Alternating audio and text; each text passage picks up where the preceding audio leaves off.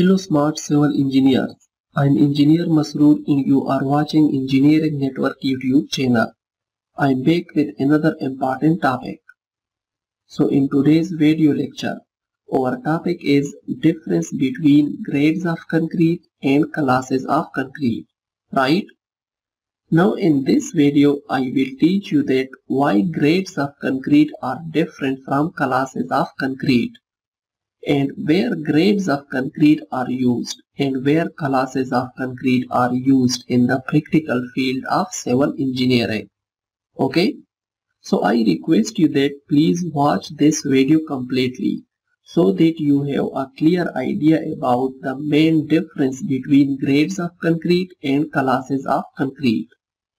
Now before I start this video, if you find this video informative, then please click on the like button. Share it with your friends, and if you are new to my channel, then please click on the subscribe button and also make sure to press the bell icon for more civil engineering videos. So let's start. Okay, so our topic is difference between grades of concrete and classes of concrete. Now I have already uploaded separate videos on both grades of concrete and classes of concrete.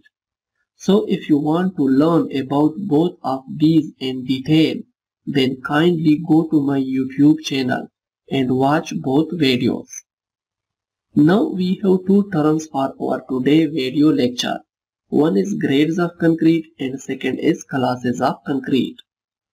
Now speaking of the grades of concrete, the concrete is basically divided or classified into number of different grades, which starts from in 5 grade concrete to in 70 grade concrete, right? And these grades of concrete are created based on the minimum compressive strength of concrete after 28 days of construction. Okay? For example, in M20 grade concrete, the numerical value, which is 20, is basically the minimum compressive strength of M20 grade concrete in Newton per millimeter square or megapascal. Okay? Similarly, for M15 grade concrete, the minimum compressive strength of concrete is 15 Newton per millimeter square or 15 megapascal. Right? And apart from that, the grades of concrete will give you the mix ratios or mix proportions of different concrete grades which are used in the practical field of civil engineering. Like the mix ratio of M20 grade concrete is 1:1.5:3, in which 1 part is cement, 1.5 parts is sand, and 3 parts are coarse aggregate. Okay? So basically grades of concrete will give you the minimum compressive strength of concrete and mix ratios of concrete.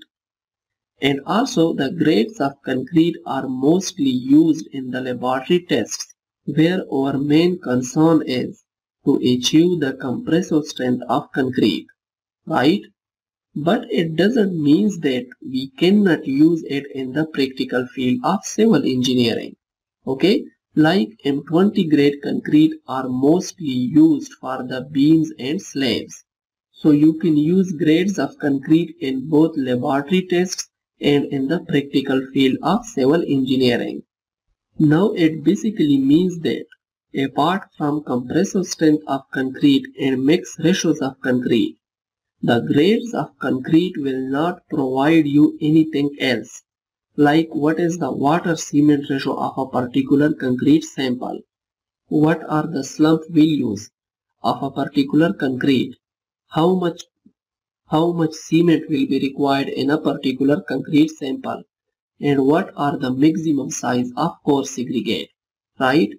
So in grades of concrete you will not get any information about these things.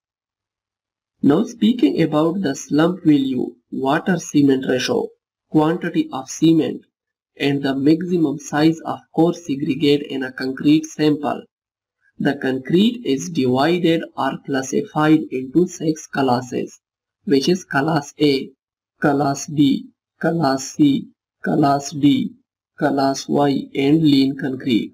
Okay? Also, class A concrete is further divided into 3 more classes like class A1, class A2 and class A3 concrete. And also class D concrete is further divided into 3 more classes like class D1, class D2 and class D3 concrete. Right? Now the question is, why classes of concrete are different from grades of concrete? Okay?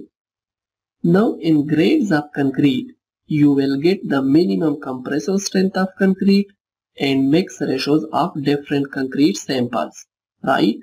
But you will not get any information about what is the maximum size of coarse aggregate used in the concrete, what is the water cement ratio, what is the slump value, okay? So you will not get anything about these information in grades of concrete. But in classes of concrete, you will get all these information in detail, which means that the classes of concrete will give you the detailed information about a specific concrete sample. Okay? Like in class B concrete, the quantity of cement required in 1 cubic meter of class B concrete is 250 kg, which is equal to 5 cement bags. The maximum size of coarse aggregate in class B concrete is 51 mm. The minimum compressive strength of class B concrete is 170 kg per centimeter square. The slump value of class B concrete is 25 to 75 mm. And the water cement ratio of class B concrete is 0.65. Okay? And also class B concrete is used on the specification of engineer, which means that if engineer or designer specify that the class B concrete will be used for a particular concrete member, then only you can use class B concrete. Otherwise, you cannot use class B concrete. Okay? So as you can see, the classes of concrete will provide you the complete information about a specific concrete sample, right? Also, classes of concrete are mostly used in the practical field of civil engineering, like in building construction and in road construction work. Now, which one is best to use in the practical field of civil engineering? Either we use grades of concrete or classes of concrete. Well, I think you can use both grades of concrete and classes of concrete. But if you want to study a particular concrete sample in detail, then classes of concrete will definitely help you a lot. Apart from that, you can follow both grades of concrete and classes of concrete. Okay? So the main difference between grades of concrete and classes of concrete is the grades of concrete are designed or made based on the compressive strength of concrete and mix ratios of concrete, while in classes of concrete, you will get the detailed information about a specific concrete sample. Okay?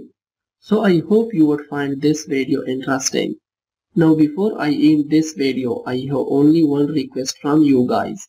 If you find this video informative, then please click on the like button, share it with your friends, and if you are new to my channel, then please click on the subscribe button and also make sure to press the bell icon for more civil engineering videos. See you in the next video.